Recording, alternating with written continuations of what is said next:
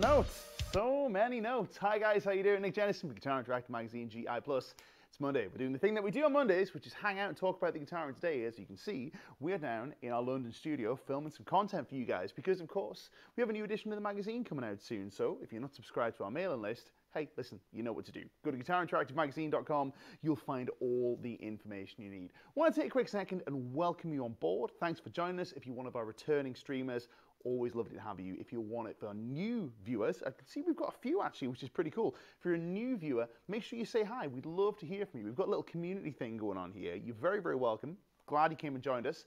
Drop us a comment. Let us know where you're watching from. Let us know what you're playing today, what you're working on, what guitar you have in your lap. I've got my new guitar in my lap, which I've shown you guys a couple of times already.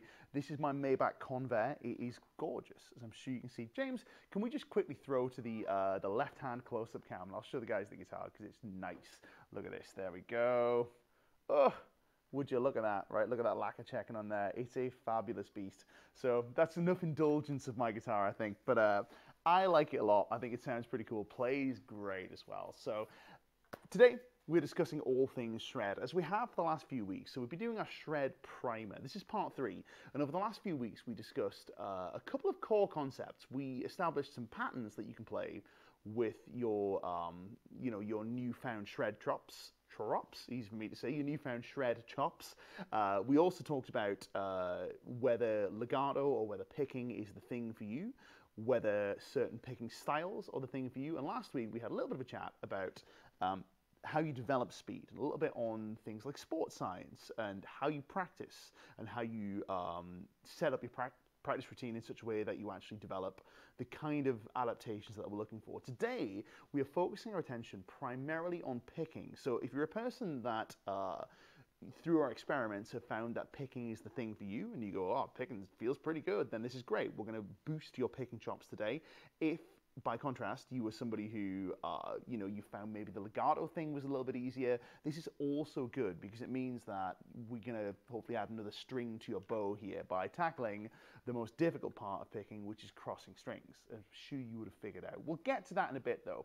Before we do that, though, just want to take a quick moment and remind you, if you're enjoying what we're doing here, a couple of ways you can help us keep the lights on.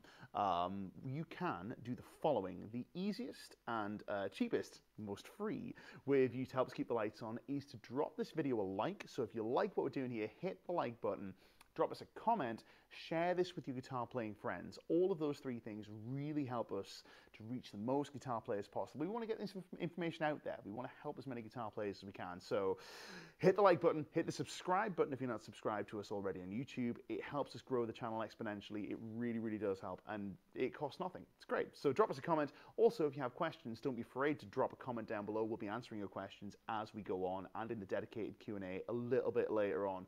Also, perhaps the best way you can help us out is you can go to the URL down here, which is guitarinteractivemagazine.com/GI-plus. That's the word plus, not the symbol plus, not one of them.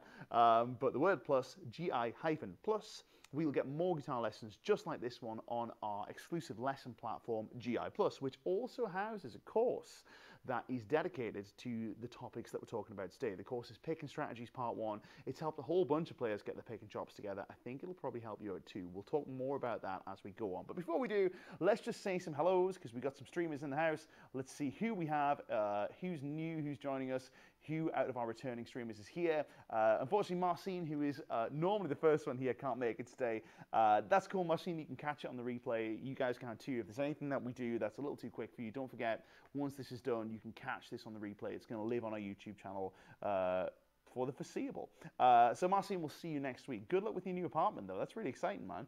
PJ says, hi, Nick et al. I like that. I feel like I'm being cited. I actually had a student when I was I was working at the previous university I was at. I had a student who Harvard referenced me for like one of my videos, and I'm like, don't do that. Don't do that. That won't pass second marking. But I feel like I'm being referenced, which is nice. Says, hi, Nick et al. Managed to get to 144 BPM 16th notes with 3-note per string scales and a bit faster with repetitive patterns. That is killer. That is really, really motoring, man. Still bumpy, but getting there. Thanks to you, Nick, and of course, all here. Man, that is fantastic. What a great result, right? I'm really pleased for you. Now, that 144 is a magic threshold of tempo because we're bumping bumping up against that 150 kind of region. It's in that ballpark where things stop being slow enough that we can actually pay attention to individual notes, and we have to like kind of chunk things and start to think about them in little units of music. Really, really interesting, really exciting stuff. And of course, you hit upon another little nugget there, which is that you were able to get faster with repetitive patterns versus with straight scale playing. Now that is something that many players just fall into instinctively, and we feel as though maybe there's a deficiency in our playing because we can't play straight scales as fast as we can play patterns. There's a reason why patterns feel easier and often sound more musical too, but we're going to get into that. We'll get there. So, who else do we have in the house? Timothy Appling is here. Ahoy from the Florida Keys. Hi, Nick and fellow shredders. Time for part 3. Timothy, it's great to have you. Foghorn is just here. I'm saying hello to Kim, but Kim's in the room. Kim's literally over here. He's waving to everybody as we speak. We've been talking about this stuff off camera. Kim's had some breakthroughs with the shred thing over the last few days, so we've been kind of chatting about this stuff. And we're going to chat about it to you guys too. It's going to be good fun. Sacred Godslayer is here. Good to see you. Our shred correspondent. Nice fast guitar player as well. We love a bit of that. Keith MOF is here. Eric Gale. I nearly had kittens when I saw this name. I thought it was Eric Gales for a second there. But Eric Gale says, hi everyone. Hi Nick. I hope you're all having a great Monday. Chilly, rainy fall day here in Canada. Looking forward to the stream. Eric, it's good to have you on board. Thanks for joining us. Appreciate you being here. Steve McD is here. Good to see you. I'm finding this hard already. I usually play blues rock, but would love to shred. Well, maybe today is the day that we crack that nut. We'll figure that out. David Yates says, evening guys, evening Nick. David, it's good to see you. Response Audio is here. Response Audio is Eric Gales. There we go, as if by magic. I had to switch YouTube profiles. I was wondering about that for a second. I was like, is it Eric Gales? Is it that Eric Gales? Response Audio, we appreciate you being here, no matter what your name is, on the heading. Yeah, Timothy Appling, some really cool observations going on here. It says, what do we get here? Oh yeah, that's great on the BPM to PJ. Practice time is everything. I've also been practicing around the same, but maybe not an accurate. Oh, that's really cool, man. So you've been getting up to that sort of speed as well. That's huge, right? These are massive. Says Nick's lessons and advice really helps for sure. That's really kind of you, man. I appreciate you taking the time to say that. Rory Lisbon says shredded cheese, my favorite kind of cheese. I think there's pizza in my future. Phil Jones is here. Not a shredder by any means, but it's great fun trying those patterns he taught us. I'm glad you're having fun. I'm having fun with this stuff too. So who else do we have? James, our esteemed cameraman and audio technician for the evenings in the house. James, good to see you. I'm literally looking at him, and I'm looking at Jamesception going on. Daryl Queen is here. Good to see you. Gabby Guyver 1 says, oh yes indeed. Helmut Strap is here. Mark McNish is in the house. Cowcat is here. Good to see you. I also thought it was Eric Gales. Magic. Cranker Tom is here. Love a bit of Cranker Tom. Just traveling the world with his guitar. It's fabulous. Only in freezing Germany today, not on the moon, or he's just like our guitar traveler. It's fabulous. Daryl Queen. Been working on some of these patterns. Let me just read that a little more clearly. Been working on some of these patterns, and when I burst, I think my pick and hand really wants to play 8s, and my finger and hand wants to stay in triplets. Ah, interesting. So that's where we start to go quicker. We talked about this last week. That could potentially be the case. It's quite possible where you start to play fast with the left hand, the right hand doesn't quite sync up. That's one of these hand synchronization things people talk about. We will get to that. That's an interesting one. Hey, aren't you the incredible bulk, says my friend Craig. Could you imagine? I'm trying to get smaller, man. I'm trying to shrink down into a lower weight class. You also have Ergo Hog is here. Good to see you. Mark Manish is here. Good to see you. Just been back to journaling my practice. Last entry, 9 out of 10. Fantastic. That's killer. Journaling your practice, really, really important. Who else do we have? Adam Baum is in the house. Just going to make sure we haven't missed anyone. Quick reminder, Mark Carter is here. Mark, good to have you. Thanks for coming on board. I appreciate you being here. Quick reminder, by the way, if you've got questions, drop your questions down below. We'll answer them as we go. We got a real healthy collection of streamers in here. Rick Elliott is here. Black Robuska, good to have you guys back. Mustache Metal is in the house. My friend Sean is watching.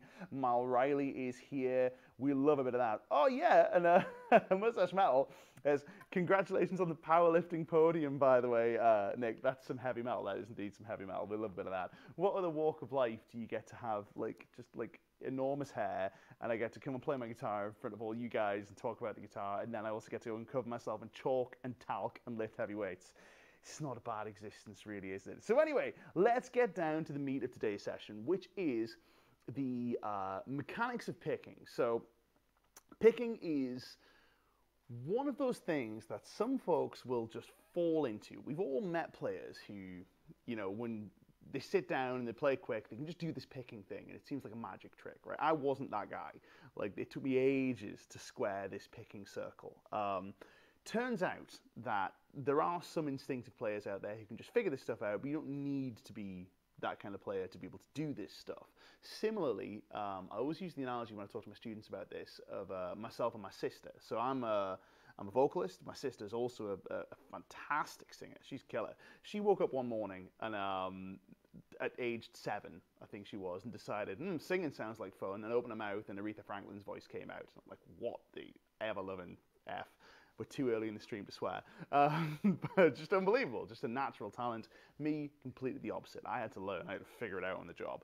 But, couldn't be done. It's one of those things. Picking is the same. So, anyway, let's get down to it. So first of all, what are we talking about when we're talking about picking? Let's go to the close-up cams real quick. I'm going to go to a clean sound. When we are picking, you'll notice we have a right-hand cam here as well. The right-hand cam is very important. When we're picking, what we're fundamentally talking about is a sound. This might seem like a semantic or an academic difference, but what we're trying to achieve here is the sound of pick on string, as opposed to the sound of finger on string. There's a finger, there's a pick. Do our lines sound like fingers?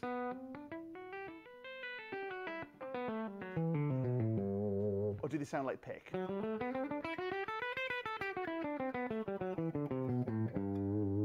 It's a sonic difference that we're looking for here. We're looking for the difference between that clacky sound of a pick or the comparatively less clacky sound of fingers.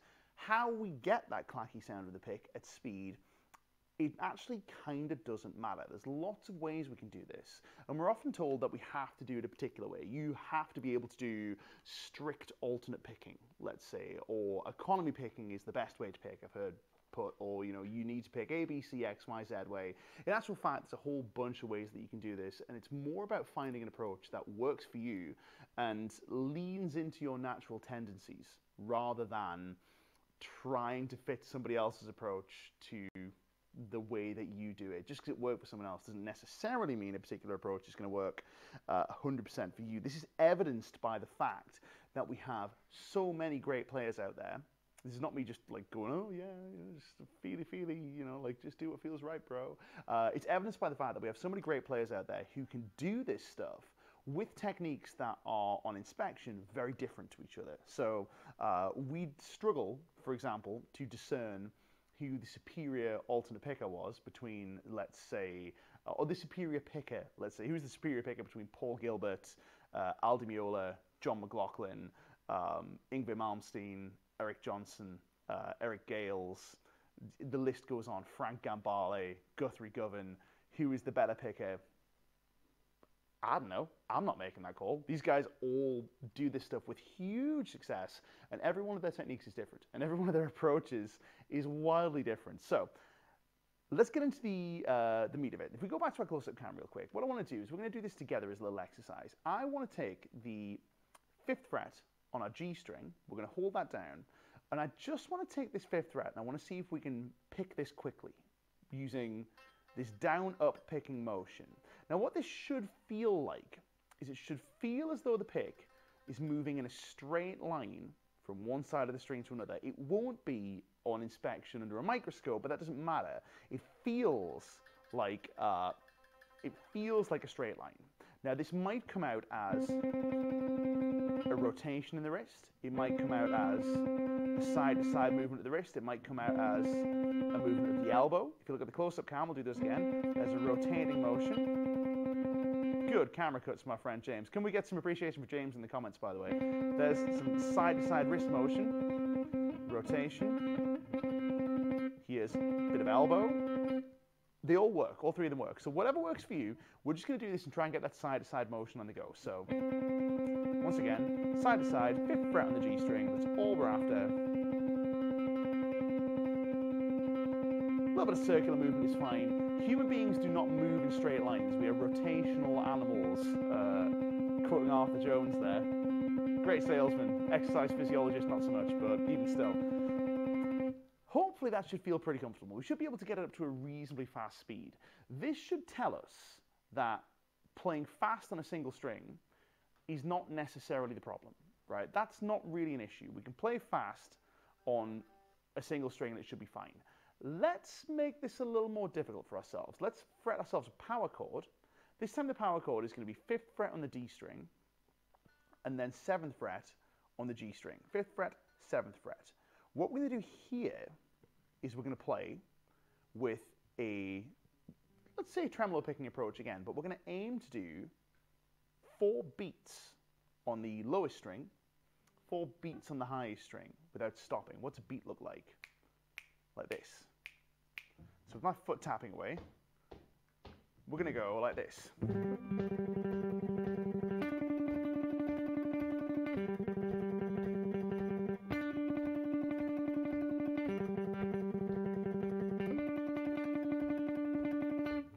One of those is going to feel good. Well, I'm sorry, I'd rather say that might feel good, it might feel terrible. We'll figure that out, but I want to know in the comments from you if that feels all right or if it feels disgustingly hard. Let's do it together. Ready? 1, 2, 3, 4.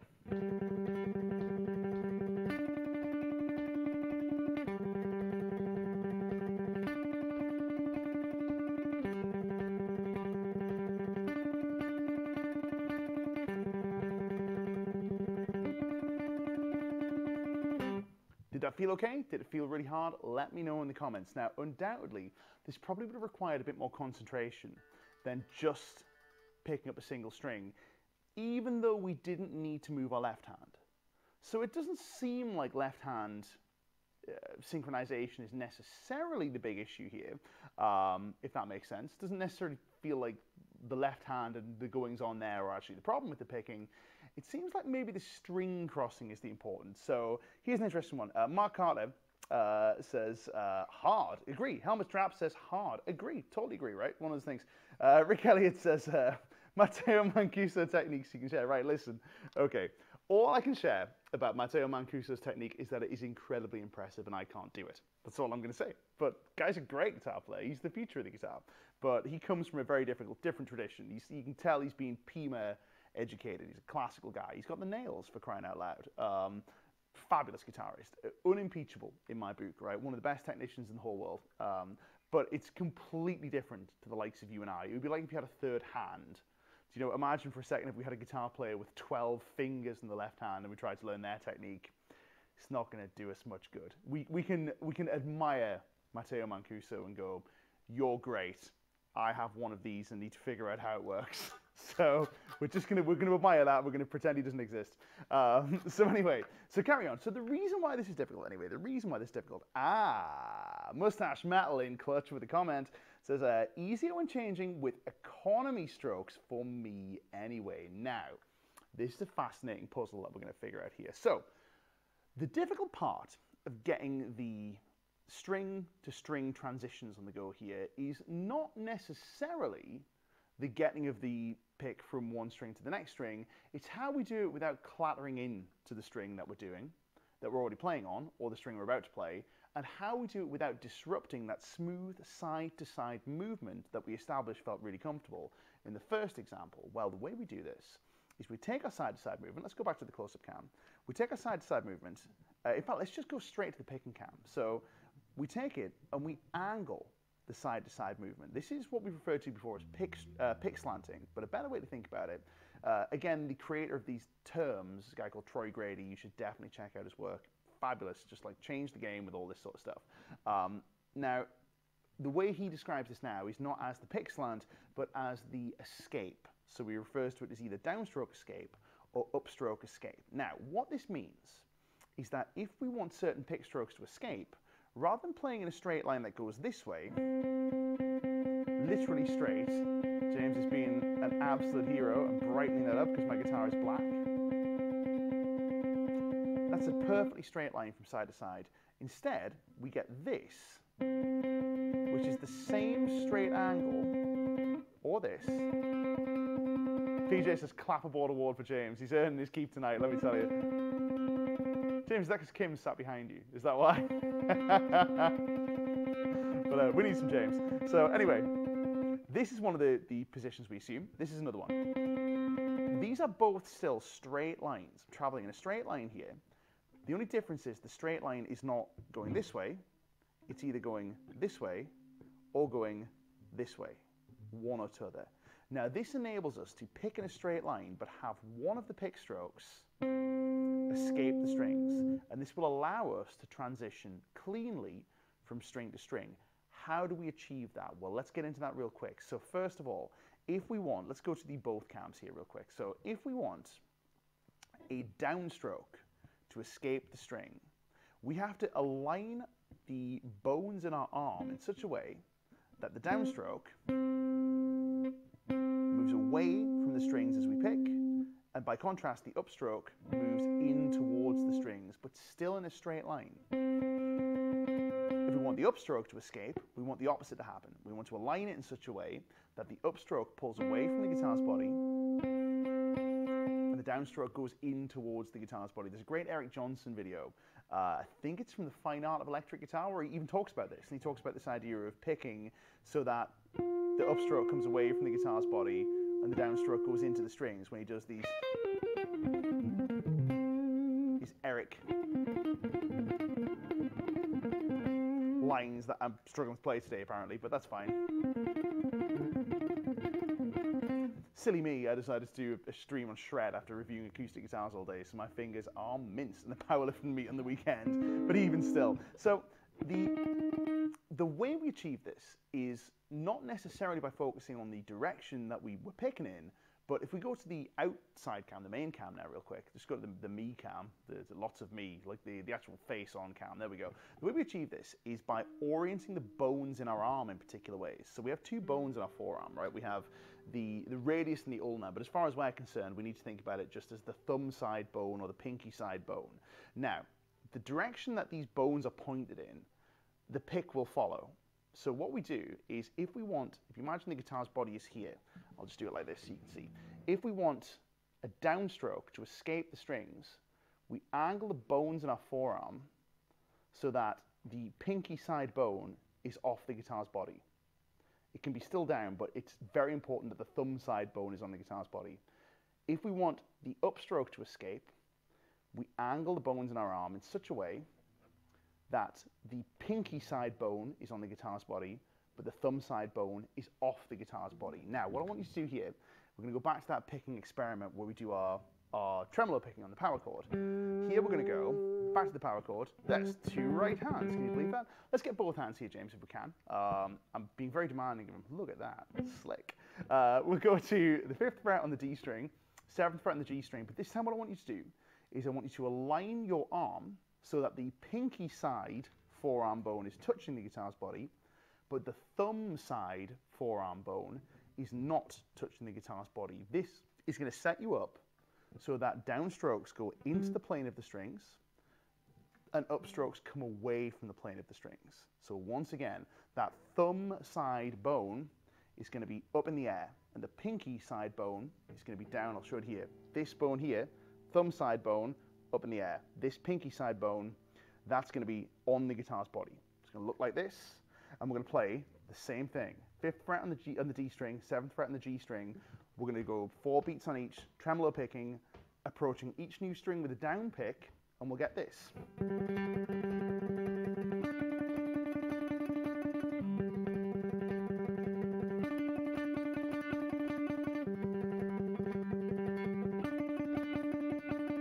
Let's try it together. Ready? 4 beats on each, pinky side bone in the air. Ready? Here we go.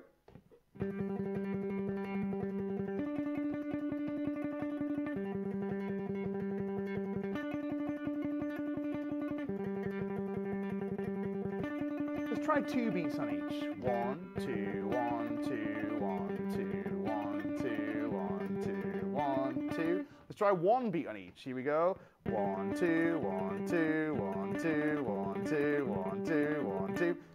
Let me know in the comments if that felt easier than the previous example. That should feel more together.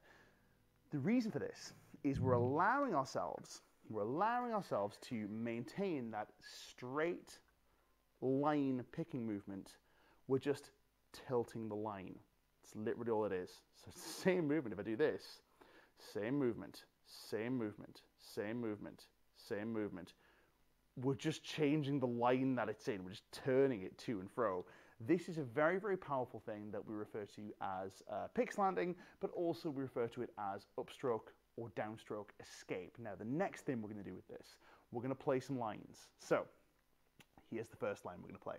We're going to go back to our three note per string scale shape that we did the last few weeks. Now, as a reminder, this is a shape that we refer to as, you could call it a number of things. You could call it A Dorian.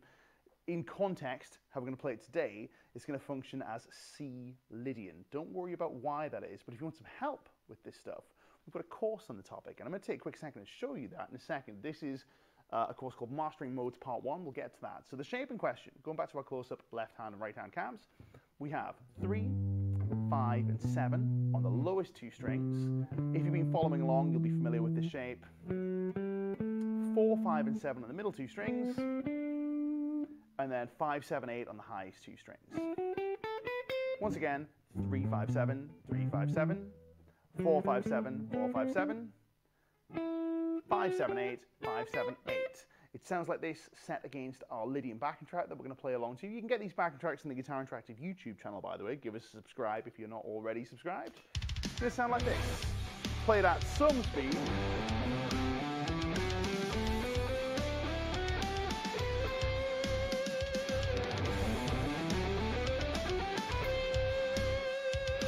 That's our shape. We're going to play some lines on this, but I'm going to set you a quick challenge as the next little bit rolls. I'm going to show you a course here real quick. And while we're learning this course, or while you're watching this little video about the course that we have available to you, I want you to do the following. I want you to try and play this line in 2 different ways. I want you to try and play it with a double pattern on each string. So that's finger 1, 2, 3, 1, 2, 3, and then move on, which is going to look like this on the close-up cam. You'll get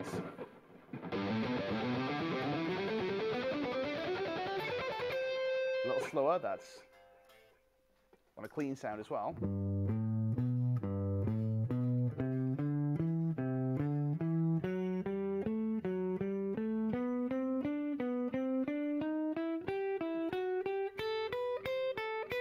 That's one way to play it, but we're going to play it at speed. The next way we're going to do it is exactly the same, but we're only going to play 1 repetition on the lowest string. It's still 2 repetitions on all the other strings, but on the lowest string, only 1. That's going to go like this.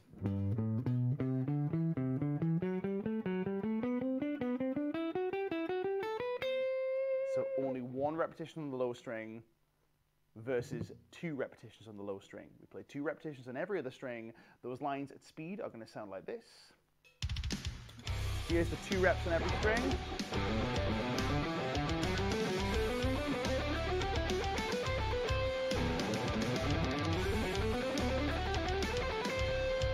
Here's 1 rep on the lowest string, and then 2 reps on every other string, where we get this.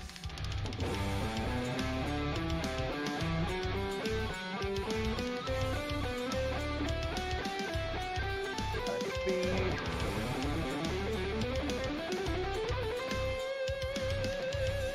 I'm going to set you the challenge, playing those both. You just play them up in the air, play them whatever, however fast you want. It's free time. While I show you this, if you want a little more help on your modal playing, if you want to be a little bit better at figuring out what these scale shapes actually do in a musical context, we've got a course for that. This is going to take a minute of your time, and then we'll come back, we'll play this stuff, we'll talk about why it works. This is Mastering Modes Part 1, available on GI+, link in the description. When we come back, we're going to solve this puzzle.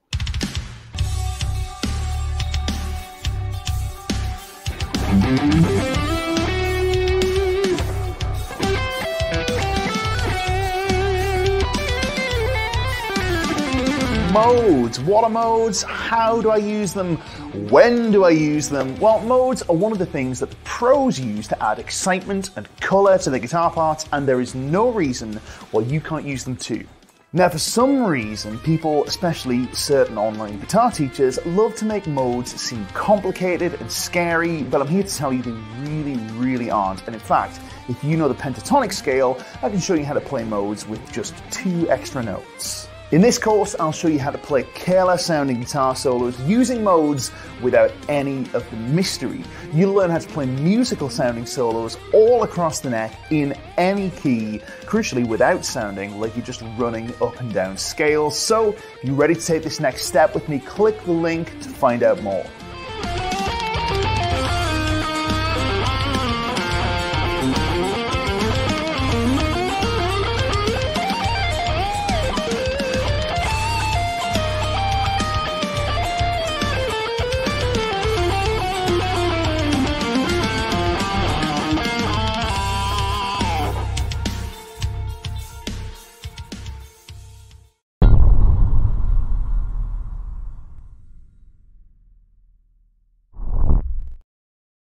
I swear I knew it was the same backing track.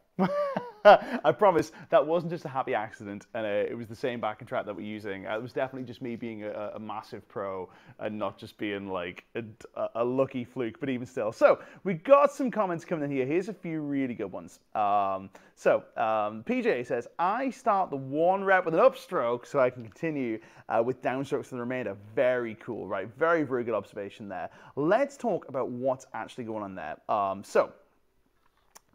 If we take a look at the 2 repetitions version, if we start this with a down pick and we assume that we're in this postural position where this bone, this thumb side bone, is off the guitar's body, that's going to mean that upstrokes clear the strings. So upstrokes move away from the strings. Downstrokes, by very definition, will then move into the strings. What this means is that we can then play down, up, down, up, down, up with total impunity here. We go like this.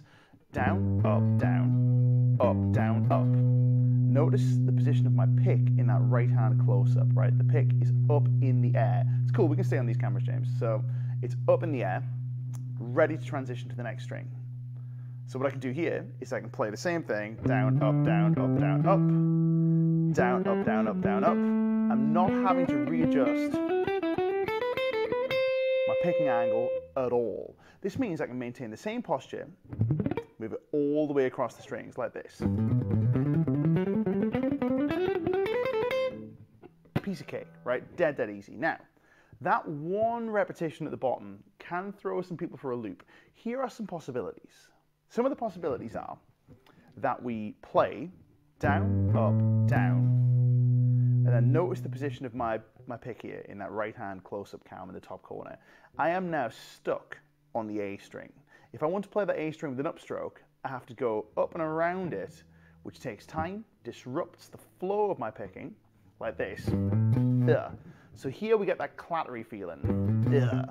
And then we can maybe start with an up pick, but then we're back to the same problem on the next string. So here are the solutions. The solutions are thus.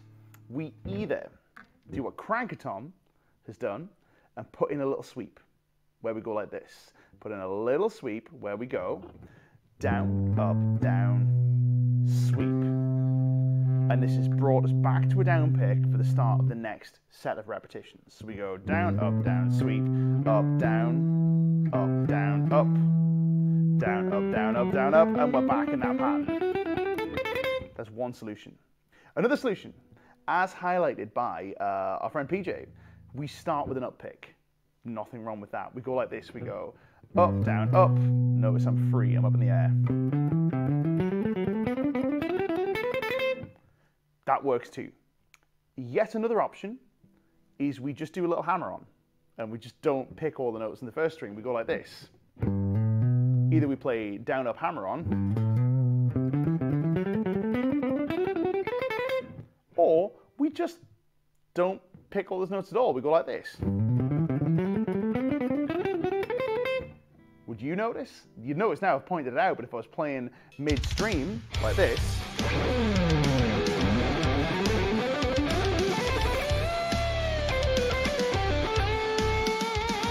you're much more likely to notice the out-of-tune bend than you are to notice the fact that I didn't pick the low E string. Like, that's not something that people are going to punish you for, I promise. Now, there are 3 options.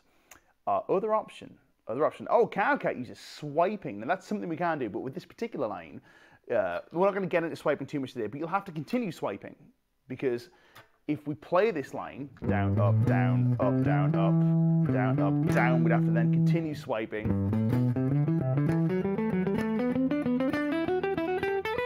It can work, for sure.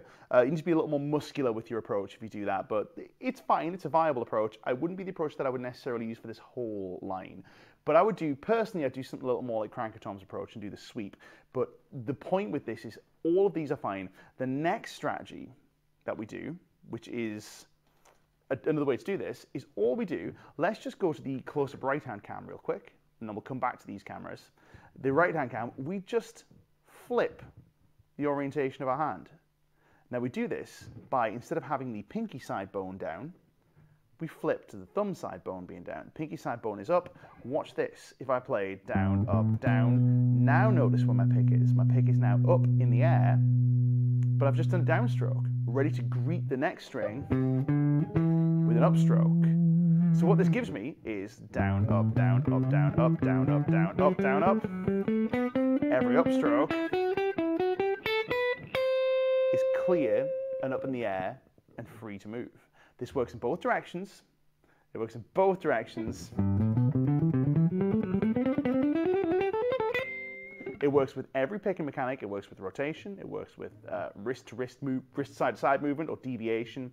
Works with elbow movement, all of the above. Here's a comment from our friend Kenrick Blaze. Says, I'd like to buy the picking course. Well, the best way you can get the picking course, real quick, I'll show you a trailer for the picking course as we go as well. The picking course is called Picking Strategies Part 1. It's actually got a solo study in it where we play all sorts of outlandish lines to show you how to play it with all of these strategies, just as a way of demonstrating that there are no lines that are impossible to play if you have a preferred strategy, and that you don't need all of them, or even more than one of them, to be a successful picker in the sense that we defined earlier on this stream, which is being able to play notes fast with the click of a plectrum, as opposed to the soft sound of a hammer-on.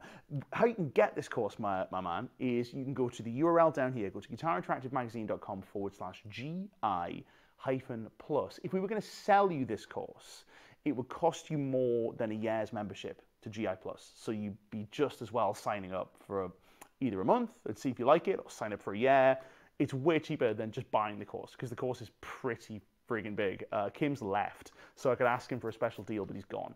But we kind of all agreed like each course would probably cost more than a year's membership, so we'd be just as well making it a membership thing. So yeah, go to the URL down below. You'll find the course. It's Picking Strategies Part 1. I'll show you a little trailer on it in a little bit. So anyway, going back to that approach there, let's do the same thing, but this time what we're going to do is we're going to realign our bones in our arm. We're going to realign this bone so that now the thumb side bone is on the guitar's body and the pinky side bone is either touching or up in the air.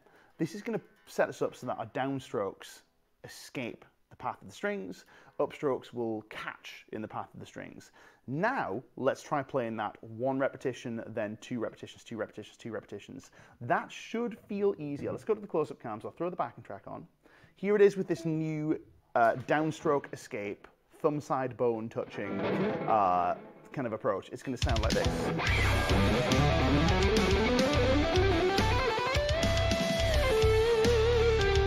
Let's do it again.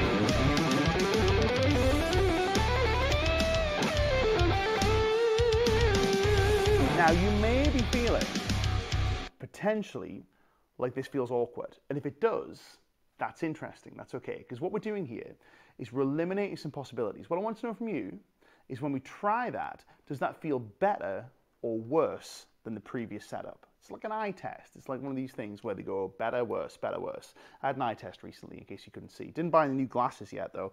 Being quite lazy, and I'm stuck with my last pair I've got since the Andertons guys stood on my other pair. That's fine.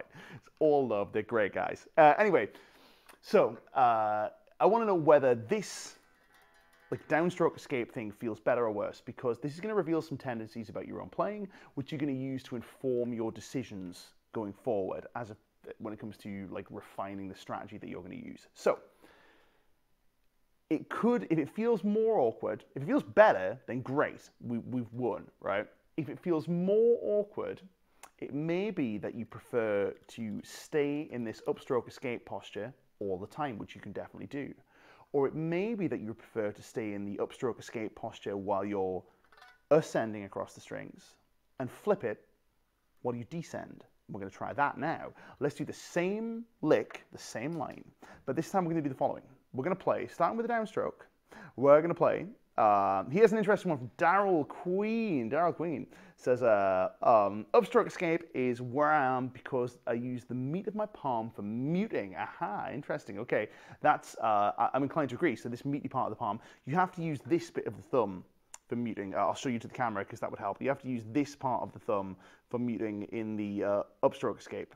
The downstroke escape, rather. Upstroke escape, we can use this part of the palm for muting.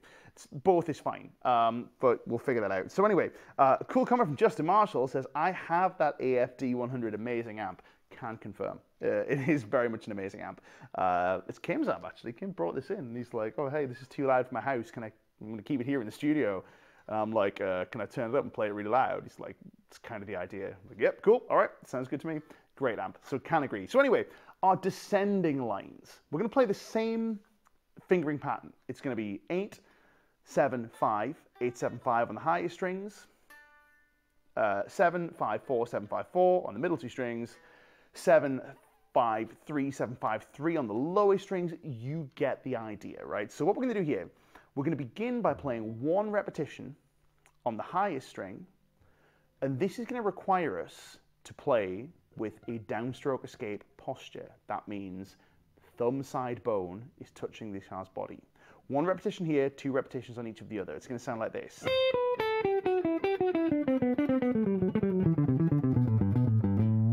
This is very close, certainly in terms of picking, to that famous lick from, I can't remember what in fact, I think it might be the same lick from Extreme Rock 1, or Extreme Rock, is it Extreme Rock? The Paul Gilbert instructional tape.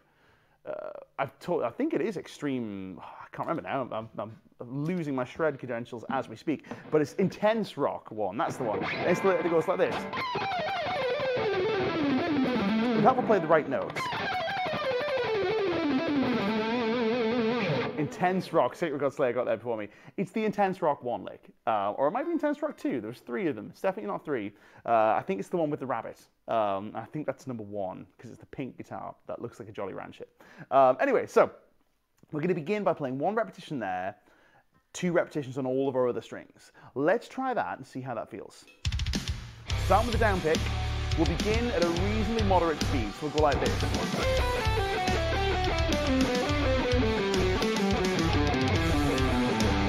Let's try that. Ready? 2, 3, 4.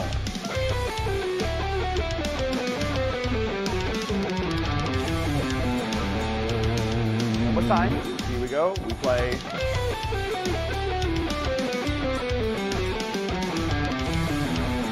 Okay, if we're ready, let's try speeding it up. Let's try going like this. We go.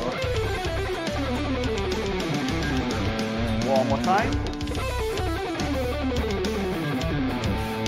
Now, if that feels good, we're on to a winner. The next thing we're going to do is we're going to flip our picking posture back to the upstroke escape, where our pinky side bone is on contact with the guitar's body. Here, we're going to play 2 repetitions on every string. So it's 6 notes on the first string like this.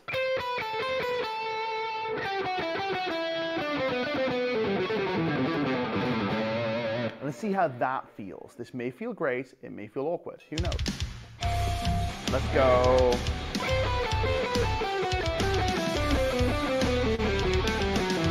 Ready? Here we go, together.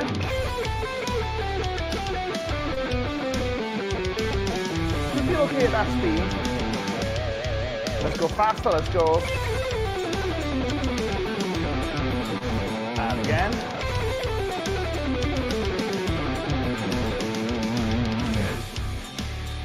Let me know how that feels. Let me know which one feels more comfortable to you, because we can take some little takeaways from here. What we can take away from this is that if you're happy doing downward pick landing, or the upstroke escape approach going this way, and you're happier doing the opposite, doing a downstroke escape approach going this way, then you're probably a good candidate for economy picking. If, by contrast, you're happy maintaining one of these postures in either direction, then you're a candidate for a single posture style. like Zach Wilde or like Vinnie Moore or like Ingvar Malmsteen. Loads of great players use these approaches. Or John McLaughlin, for example.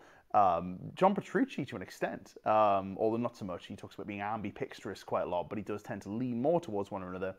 That might be you. You might be a player who stays in this posture the whole time, or stays in this posture the whole time. That can work too.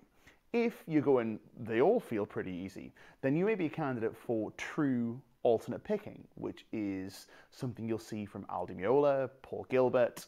Who else uses this? It's kind of rarer than you'd think. More players tend to stick in one posture than another.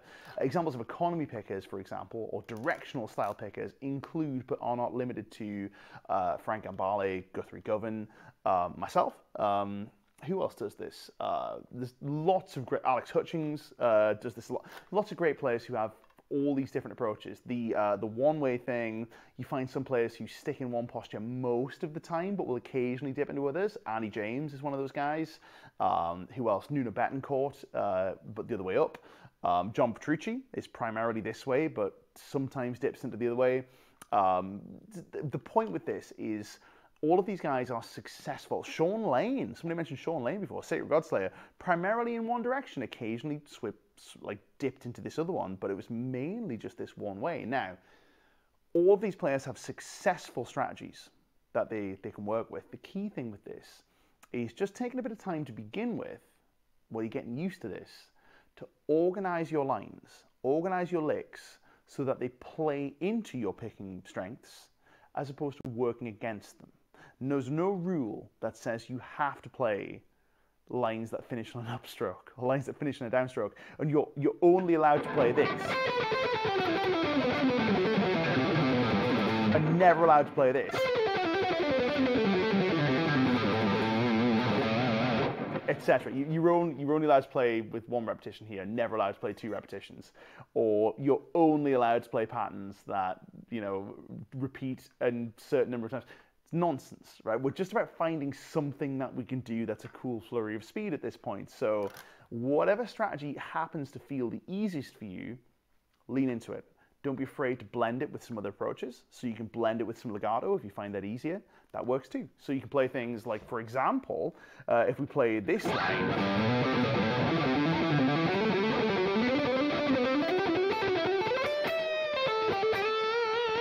one of our lines from previous weeks, that's a little more challenging because we have to change our pick posture partway through. We can do some legato stuff with that. We can go.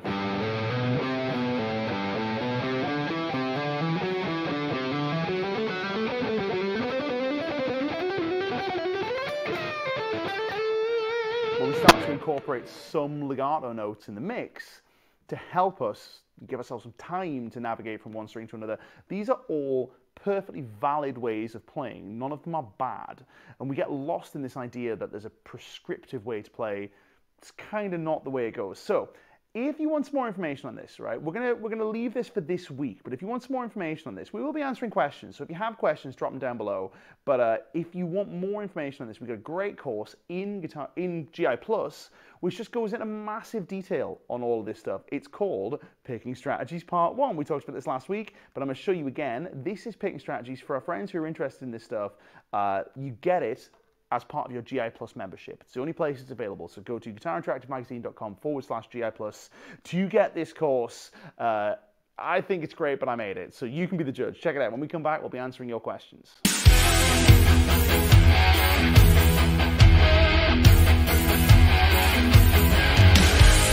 Does your picking feel uncoordinated and sometimes you miss notes or fluff transitions from string to string, maybe a little bit like this?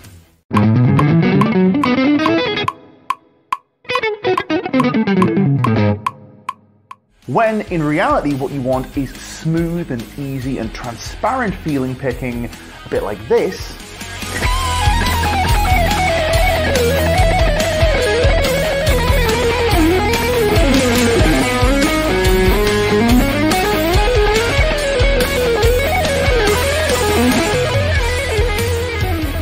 Or maybe you've been sold on the idea that there's one specific way that you have to pick on the guitar and everything else is wrong, but that particular cookie cutter approach just doesn't work for you. It feels unnatural. It almost feels like you're fighting your own body to try and make it work. Well, Picking Strategies Part 1 is the course for you.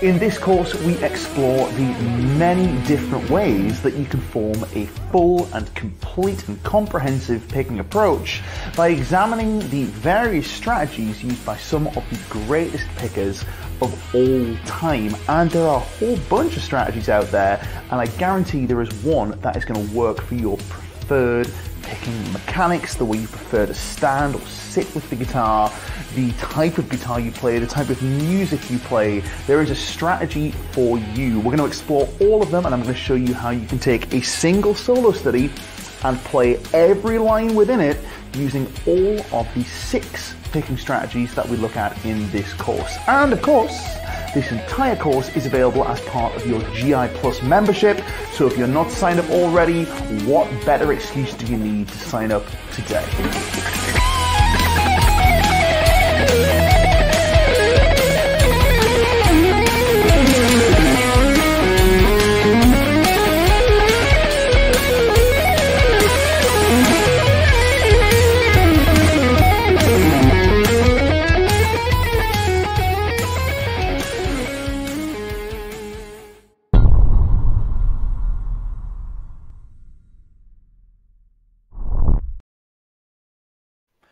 Hello, that's Picking Strategies Part 1.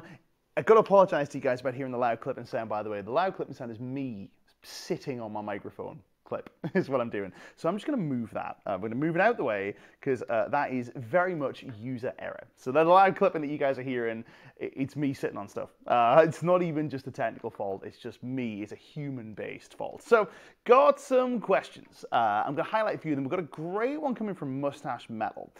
He's saying, first of all, says, have you seen Anton Oparin's lecture on picking? He believes there is such a thing as a universal technique that everyone hypothetically could have, like athletes. Still unsure, but fascinating bit. I haven't seen it, but what I will say is if the premise is that there is a universal best technique for athletes, and we are like a universal best technique to run or to lift or to throw or any of that sort of stuff, then I would say that's a flawed premise, because I don't know if that's the premise. So this is me speaking from ignorance. I haven't seen the video, but the idea that there's a universal technique that works for any sport is contrary to the evidence. It's not true. If I take my own sport, for example, my own sport is powerlifting, which I know a little bit about. Not the best powerlifter in the world, but turns out reasonably competitive for an old man. I've qualified for British Nationals this year. I may even make it to European or even World Championships. I'm not going to win, but I'm not that good. But I might be allowed to go, which is pretty cool. Who knows? I don't know. There's bound to be people out there who'll take that place, but based on the numbers, I'm potentially able to go anyway. We used to labor under this assumption that there was a specific way of doing the 3 disciplines, the squat, the bench press, and the deadlift, that were better for all people. Turns out when we actually put imaging on individual athletes, athlete-to-athlete differences are enormous, relatively enormous, based on the athlete's anthropometry, different muscle and tendon insertions, preferences, injury history. If you then factor in things like the type of guitar that you play, all that sort of stuff, going back to guitar, I think there's going to be huge differences. But most importantly, this is the really fascinating bit, is there is significant difference within one athlete. If you took an athlete and you put like you put pads on them where you could see where their joints were, you would notice that their technique is anything but consistent. We see significant rep to rep variation in elite weightlifters, elite powerlifters, elite throwing athletes, sprinters, jumpers, you name it. We see huge variation within. So this idea that there's a universal technique that's perfect for one sport, there isn't a universal technique that's perfect for a single athlete. It varies. The body is a very sophisticated machine with lots of complicated ways of solving mechanical problems. So I'm going to watch that video because I'm really interested in it. I'm really interested to see what he has to say. But if that's the premise, that there's a universal technique that's ideal for sport, then that's coming from a flawed premise, I would say, because that doesn't match the evidence we have for it's not the evidence that is currently thought to be the best evidence in the world of sports science. Let's just put it that way. But it's a really interesting video. I'm going to make a point of watching that. And it also got me a little soapbox there for a second. And I got to talk about powerlifting again on a guitar stream. What are the odds? I'm going to stop talking about that because it's not very interesting. So anyway, on we go. We've got some more great questions. Let me just highlight some of the ones we've got. So first of all, Helmut Strap says, I don't seem to pick in a straight line. If I start between the pickups, I'm ending up near the bridge. That's okay. So what he means by that, if we go to the close-up cam very quickly, I'll show you what's going on there. What he means by that, I'm guessing, let's go to just the right-hand close-up cam if that's okay. And I'm going to hide your comment, Helmut. In fact, no, I'll just move my guitar. I'll move myself. We'll keep the comment there. What you might mean is this idea that if you start between the pickups, you start here and gradually end up here. That's totally fine. The reason for this is it's going to feel like a straight line, but every movement we make at the wrist joint is a rotation. It has to be, because we're not just like literally like sliding the wrist to and from on an axis like the head on a typewriter. It rotates around a joint. So it is rotational by its very nature. So that will happen. It'll feel like a straight line, but it won't actually bear out as a straight line in real terms. Humans don't move in straight lines at any joint. It's the reason why we have biarticular joints, or we have like, so if we move our arm, if we go back to the main cam, like if I move my arm in this direction to and from you, the hand appears to be moving straight, but the upper arm is rotating up, and the lower arm is rotating down, and the wrist is rotating as well. They're rotational joints, but they work together to create straight lines. A single joint will be more rotational. That's normal, so you don't need to worry about that. I think that's just kind of it's something I've heard referred to as a twud. It's something you don't need to be worried about, but it's definitely something worth observing. So another quick question, or more a comment really. Here's a really good one from Timothy Appling. It says, the more I practice, the easier it gets. What about, says you're only using one pick per note. What about one pick per 3 notes? That's a perfectly valid way to pick. So that would be more of the, I would say more of the classic rock legato approach, where it's not really legato, but it's hammer-ons pull-offs. You see this in Joe Satriani's playing. You see it a lot in Paul Gilbert's legato playing, for example. You see it in John Petrucci's legato playing, where we activate the string with a pick stroke and then let the left hand do the rest. That can work too. That can work really, really well. So one pick per 3 notes. It's a fun way to play, and if it feels comfortable and allows you to get the pace on the go, lean into it. Again, you don't have to pick. There is no rule. Alan Holdsworth is not a better or worse guitar player than Sean Lane, let's say, in terms of being a technician. Taste, that's notwithstanding. You can make that decision yourself. Or like, it's like the whole like Tom Quayle, Martin Miller, who win? Both win. But anyway, so, because it's not sport, but even still. So anyway, some more very good questions. Sacred Godslayer has a really good one here, where he's talking about the, we'll highlight this one first. One of the problems in changing strings that many don't consider is the elbow compass movement. How many times the hand is badly aligned with a set or 2 more strings? 100%. What he's referring to here is the tracking of the elbow to keep the hand aligned on the string. Now, if we keep our elbow fixed in position, let's go to the, in fact, let's stay on this camera. Let's stay on this camera. That's probably the way to do it, because otherwise we won't really see what my elbow is doing. If we keep the elbow fixed in one position, in order to get from the low E string to the high E string, we have to rotate the hand and end up at kind of like an end range of motion, which is a bit cumbersome. What we do instead is we use the elbow, as he's pointing out here, to flex and extend the elbow, to get us from here to here. Let's take a look at the difference. So from here to here with just wrist, bit awkward. From here to here with elbow, pretty comfortable. That doesn't mean you always have to move the elbow to get from one string to another. If you're on a pair of strings, you can probably do that with just the wrist and keep the elbow in one position. You can also use the wrist to get from string to string and then allow the elbow to catch up as you go through the strings. That's okay too. You'll see that in Paul Gilbert's playing. It almost becomes this wobbly snake kind of thing. It's a little bit like the wobbly pencil illusion, where you know, he plays and then like the wrist appears to be wobbling. It's rotating to and from like a drummer playing the hi-hat, but also the elbow's moving. Just looks like a really fluid movement because it is. So yeah, that's a really valid point. That's something definitely worth taking a look at. Got some more comments coming in live. I'm just going to quickly check in with some of those. We've got some comments about the technical difficulties. Like, we got some love for the 80s and 90s RGs. I have, next time I'm in my studio, I'll bring it out, which will be next week. I have an 89 white RG 550. You can see the state this guitar's in. If you want to see what 10 years of practice does to a guitar, I'll get the guitar out for you, because it's a mess. And it was pristine when I bought it. I didn't buy it in 89. I bought it in like 2001, but it was pristine.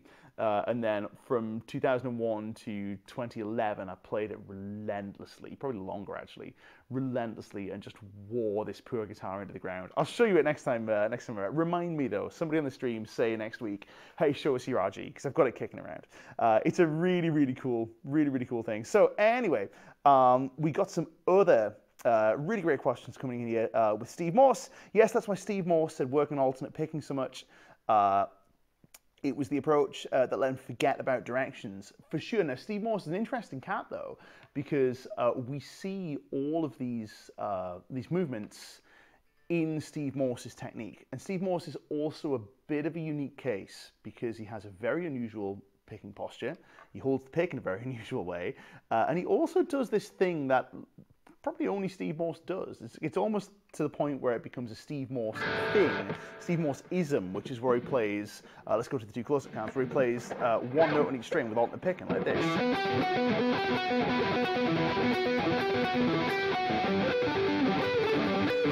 Which I'm not very good at, because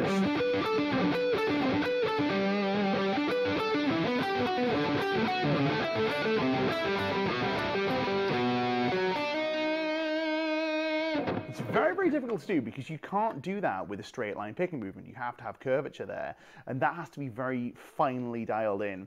Cowcat's wrist and his approach screwed his wrist. I'm going to push back against that, because I don't think it's necessarily the approach that screwed his wrist particularly. I think it's, as with anything else, overuse injuries are rarely about the actual technique itself, and they're more often about the dose, if that makes sense. The dose makes the poison there. And Steve Morse was doing this very athletic technique for hours every night with Deep Purple, and practicing on top of it, and not getting any younger, and also flying airplanes, which is pretty tiring on the wrists, and also had pre-existing injuries that went along with it. So I think it was a combination of things. I don't think we can necessarily point to the technique and go, oh, it was that.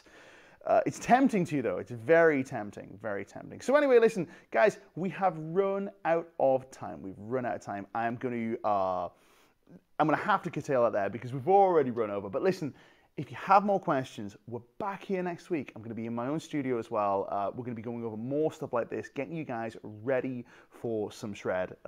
Shred ready. Shreddy ready? I guess. Here's a fun one. Oh, it's a comment from James. I was going to say, James, somebody else has an Alvarez scoop, but James has the Alvarez. Is the Alvarez scoop here, James? It's here, right.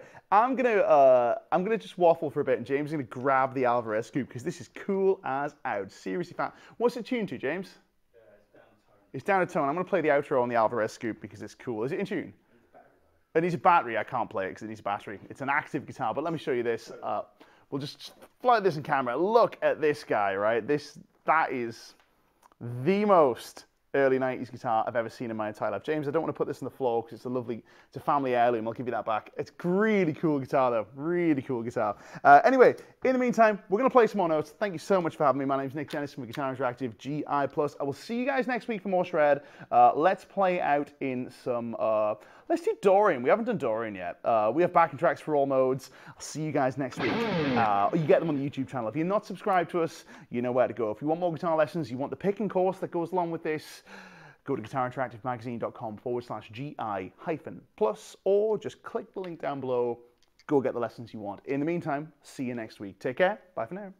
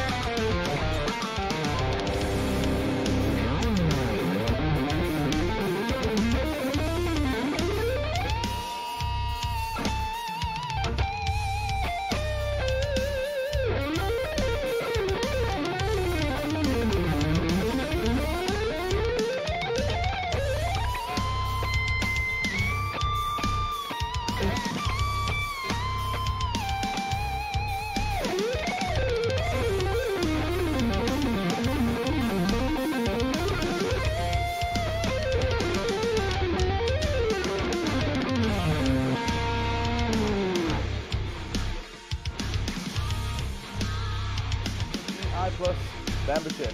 Let's do it again on the camera. This is what you get as part of your GI Plus membership. Take care.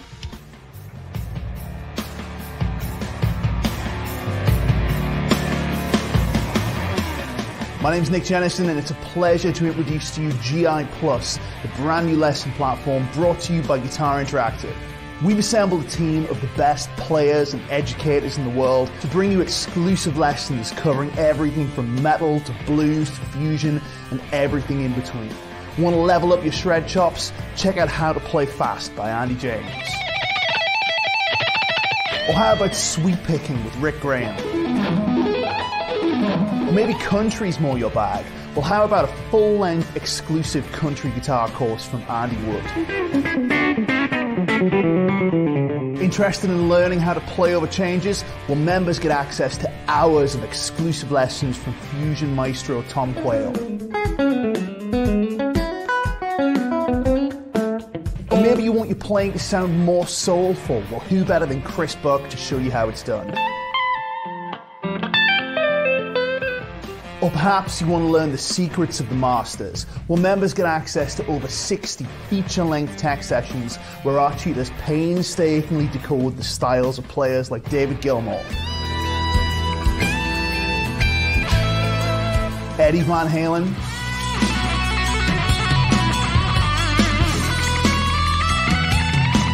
John Petrucci, Larry Carlton, Slash, Tosin Abasi, Paul Gilbert, and many more.